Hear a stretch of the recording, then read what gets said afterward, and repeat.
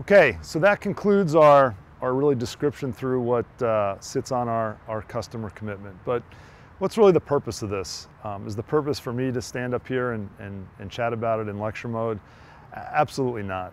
Our aspiration is that each of you in your teams will use this as a guiding point for discussion about, are you really doing the right things for your customer, and are you fulfilling against these elements? These elements do work, I can tell you that from the years that we've looked at this, but it really only makes a difference. This is really only useful if it's part of your active dialogue with yourself. All this stuff is easy to say, quite frankly.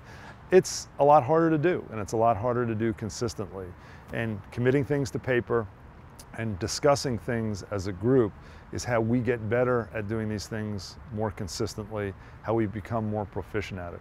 It's also great training tools as we bring new people in the company to understand what we're trying to accomplish. So our real goal is not that there's this piece of paper. What we want to do is make it alive in discussion in all our branches, in all our regions. When people say, hey, Valley Crest, what are you guys about? When you serve a customer, what does that really mean? This is what we want you to be able to articulate. That at the end of the day, Valley Crest is about developing and maintaining just superb, trust-based professional relationships where we consistently solve your landscape problems over time. That's it.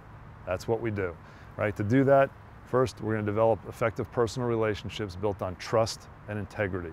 If you don't have that, you really don't have anything. It's not what the company's about, trust and integrity. 2, we're going to understand completely your landscape needs. 3, we will provide you comprehensive, innovative ideas and improvement options, great ways to improve your landscape.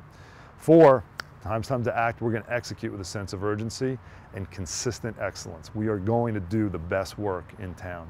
And then finally, we're going to be all over you. We're going to communicate proactively, interactively. We're going to know what you think. We're going to tell you what we think, right? We're going to get involved with all the decision makers and influencers that matter.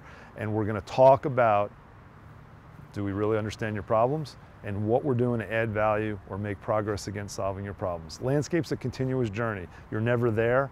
You're always making progress against it, and we've got to talk about how we're doing. So anyway, thank you for sharing your time with me this morning. My aspiration is that you and your teams take this piece of paper and make it alive and help you enjoy serving your customers out there. Now let's get back to the field and make it happen.